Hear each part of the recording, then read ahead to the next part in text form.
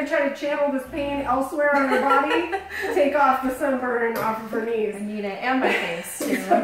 I do love that the hands covering, right? Yeah, and then my hands got sunburned on top of that, so. Just trying to protect those sacred knees. So what I was saying was there were these two redheaded kids in my high school that were dating, and so the weekend happens, they go to the beach, they come back Monday morning, and they are fried because she was sitting on his lap at the beach, and they both fell asleep. Okay, they're total redheads, and they got burned. But what was funny was because she was sitting on his lap, he had this weird like burn pattern because she was covering the top of his legs. It just looked painful. More funky. And I've been there. I've been that scorched. All right. So are we doing this here? Yes. Left one. So go ahead and lay down all the way. Okay. So see, next time your mom says, "Oh, we're gonna be fine. We're not gonna be in the sun that much," you're gonna be like, "No, I definitely put on sunscreen." She's like, "I feel so bad." Down a little bit for me. Okay, got you. Yeah, dude. Even like the thing is, people don't realize like if it's overcast. Oh, it that's when the sun's the strongest. Yes, that's when you're the most getting scorched. Yeah, it's freaking crazy. Okay. All right, so we did this on your mom, right? Yep. Twinners.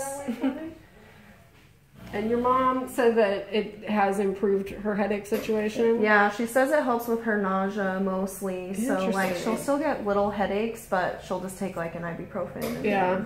I mean, my whole standpoint is like we do this because it looks cool. You know what I mean? If it's like, you know, yeah, if it's got a benefit for you cool. guys, then extra. You know what I mean? Yep. So yeah, who knows?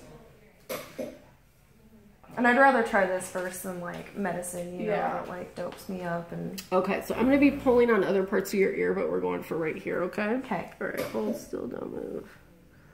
So yeah, no more sun for you. I know. Give it a break. I'm cut off today. You have to be a vampire like me and just hide out. Yeah. All right, let me get this piece in there.